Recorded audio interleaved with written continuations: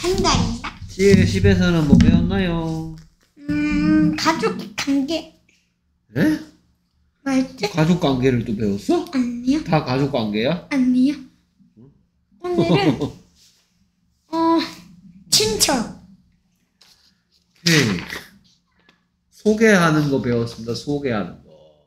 아, 그래서 aunt. aunt예요. Aunt. 오케이. This. This. Uncle. uncle. This. Uncle. Grandfather. grandfather. Grandfather. Cousin. Cousin. Two. Two. 뭐라 그런다고? Grandmother. Meat.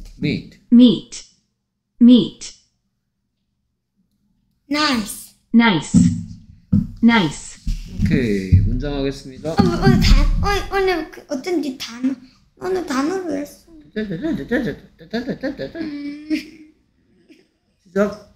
Hi, Ann. Hi, Ann. Hi, Sam. Hi, Sam. 해도 되고 뭐 해도 돼요? Hello, Sam. Hello, Sam. Hi, Sam.